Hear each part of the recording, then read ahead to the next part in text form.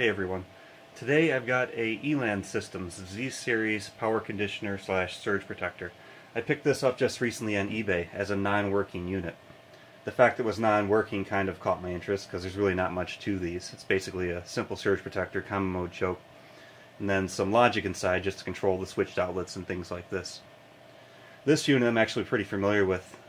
When I used to work at a company that installed home theater systems, we use these a lot, both for home theater, home automation. They're nice little power conditioners with the switched outlets in the back, so you can sequence your equipment up in order, so that if you have power amps, you can turn those on after the fact of your preamps, or vice versa, so you don't get power on thumps and things like this.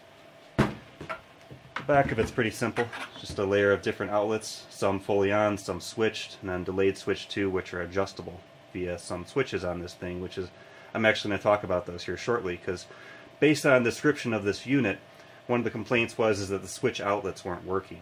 Now there's really not much to these things, some really simple logic inside besides the main power conditioning components of this. So I figured worst case, even if the logic was fried, I could just bypass it and use it as a simple nice surge protector / common mode choke for noise filtering for some equipment that I want to run off of it. Now I haven't powered this guy up yet. I'm going to do that here in a few minutes to test to see if we're actually getting power in the output. I'll do that after we open it up. But the description stated that the switched outlets and the delayed outputs weren't working correctly. That is, there was no power coming out of them, which was kind of odd. Now I'm familiar with the device because I've used them in the past, but anyone that would just read the manual on it would realize that on the front here, behind this plastic strip, there's actually a set of dip switches right here that are used to configure and control the different parameters of this device, as far as the serial communication on the back, delayed startup times, delayed sequences, things like this.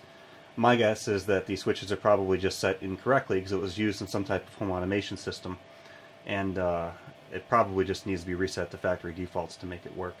So the only downside I don't like about it is that you have this nice looking device on the front here with the plastic strip, and peeling this back over time, it kind of causes some kinks and things like that, but not a big deal. No user serviceable parts. I always love it when things say that. It makes me laugh. Alright, so I've got all the screws removed. I just wanted to pop the cover off and take a look inside before I powered it up. Just verify that visually anything, to make sure that nothing's actually blown or damaged inside here. So, taking a look inside, it's pretty simple as expected, at least from the filtering side. So you've got a handful of MOVs here on the input, along with a nice fuse. There's actually, it feeds through a 15 amp circuit breaker right here in the front, through the manual power switch as well.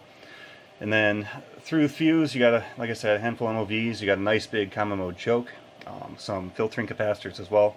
Looks like there's some more MOVs on the output there. And then, let's see, it looks like a couple outputs. One going to the fixed outlets, which I believe are over here. These are the always on outlets. And then we got two nice big, it looks like two relays here running the other two outputs for the switched outlets that basically are powered on when the power switch is on, and also the delayed outputs, which is this last relay here, which is tied to some of the logic that drives this from the front as far as what those switches are set to. And that's an adjustable delay. You can adjust that from 6 to 20 seconds or something like this, I believe, to power up your equipment in sequence, essentially. On the back here, there's another little daughter board. This has actually got the, looks like the surge protection for the phone lines right here in this little section. And then there's a relay, an opto isolator, looks like, for the actual, there's a couple of communication protocols on here. It looks like simple serial communication. There's also a relay switched output for turned on equipment. And then, it's kind of funny, you got a, here's your Coax surge protector here, which is just an off-the-shelf Wrigley unit that's kind of screwed in the back. It's kind of funny because these two things are basically obsolete on the back there. I mean, I suppose the cable is still applicable if you have a cable modem or cable TV still, but I don't, so I don't have any use for either one of those. Alright, since everything looks good inside, nothing looks visibly blown anywhere, I'm going ahead and power this guy up. I've got 3 meters hooked up right now to the outputs. The far right, I've got on the outputs, they're supposed to be always on, which interestingly they're not, but makes sense because everything is actually switched through that front power switch. So as long as the device is on, those outlets will be on. Then the second two banks, I've got the delayed outputs for the 4 there in the middle. That's the second meter, the middle meter. And then the far left meter I've got on the actual delayed outputs. So we'll go ahead and power this on. Got a red light in the front, heard a relay click. So you got 120 volts on the always on output. but I'm not getting anything on the two other switched outputs. So wait a few seconds here. Like I said, the longest delay setting on this thing is 20 seconds or so, but I don't think I'm gonna get anything. If I recall, there's a couple of LEDs in the front panel, green ones, are supposed to light up as well, indicating that this guy is actually operating correctly. So it's been at least 20 seconds. I'm saying that's a no as far as the settings there. So let me take a look at the switches again. So before I go searching for the manual, from memory I remember all the switches in this guy having to be in the up position for this to be in the default settings. Up on this is on for all the different dip switches on there. So this number 3 switch here is actually down. I'm going to turn it up. I'm going to power this thing back up and see what happens. Alright, now I'm going to try to power it back up again. So power switch on. Relay clicks. Okay, now we got 120 volts on both the always on outlets and delayed outputs. And then also now, just I heard that last relay click, and we got 120 volts on the delayed output too. So that might have been all the problem was, pending the fact I don't see anything actually visually wrong with this. I'll take a slightly closer look at the electronics just to verify, but my gut feeling when I saw the auction was that there was nothing actually wrong with this, and from what I'm seeing now, it kind of proves my initial theory. I wanted to take a little bit closer look at the input protection, surge protection, and common mode choke section of the circuitry on this ELAN Z-Series product. So you got 3 nice connectors here right in the board, which I really like. It makes it a lot easier to service. If I needed to take this board out, I could easily remove these 3 connectors there, which is pretty good. It gives you a nice solid connection between the primary wires coming in off the AC, from the AC mains into the actual board here. There's a nice ceramic fuse right on the input, which is really nice because there's also a 15 amp circuit breaker on the front here. Looking at the MOV surge protection here, it's actually kind of nice. They have a fuse in between. They've got 2 MOVs in series between ground and neutral, ground and hot, and they actually have a fuse in series with each of those as well, which is really a nice way of doing it, because what these things do wear out over time as they take surges. A lot of times they'll either fail open or they can actually short out, and in that case you blow the breaker, blow the fuse in this point, but if you can just take out your local fuse here instead of taking out the main fuse, it's definitely a nice feature. Moving on, like I said, we have this huge common mode choke, which is pretty cool. I'll probably have to pull up the datasheet on that. I've never seen one quite looking like that before, which is kind of neat. There's capacitor filtering on the input here as long as the output.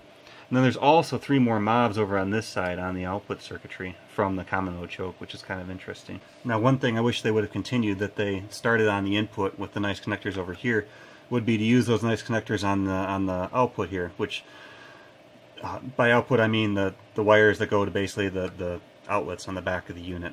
So here you can see they've actually got the board layout ready for the same type of connectors they used on the input. They just chose to solder the wires directly into the board, which is fine, but it just makes servicing this a little bit more tedious because you can't pull this whole board out then. You know, these are hardwired into all the jacks back there, so you have to leave it in the unit while it kind of flops around, and if you did have to work on this and replace something.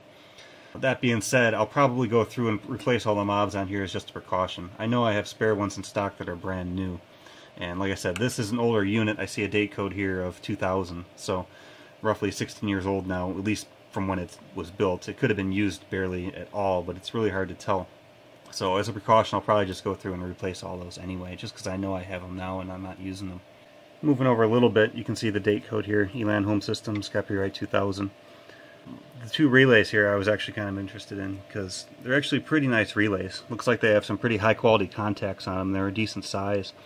When they were energized, they clicked really nicely. I didn't see any visible spark or anything like that. I'll have to see what this device looks like under load when there is actually something attached to those outlets.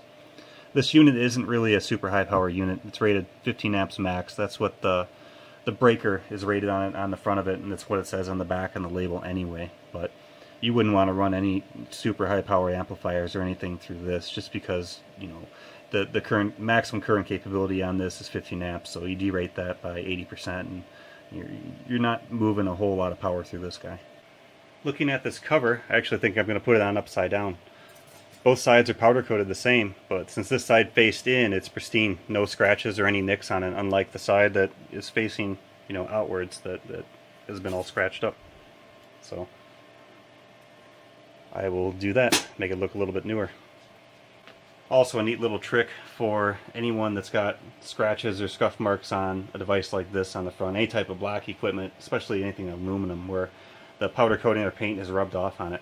If you take a black Sharpie and just kind of touch it up, just in the areas that's nicked up, as it dries, it won't be perfect, but it'll look significantly better than it did all scratched up. So that's it. I'm going to replace those mobs and screw it back together, and besides that, it's good to go. I'm going to use this, and I've got a small stereo cabinet that's got a couple components, nothing high power, but just as a simple surge protector slash power strip basically. I hate the plastic little surge protectors, power strips things. Those things are garbage. I like having a nice quality rack mount unit like this guy that, even though it doesn't have the rack ears, the entire chassis is steel, it's well built, it has high quality plugs in the back of it, it's got decent EMI filtering, and it'll work great for my purposes, especially for being nothing wrong with it and getting it for $10. Alright, thanks for watching.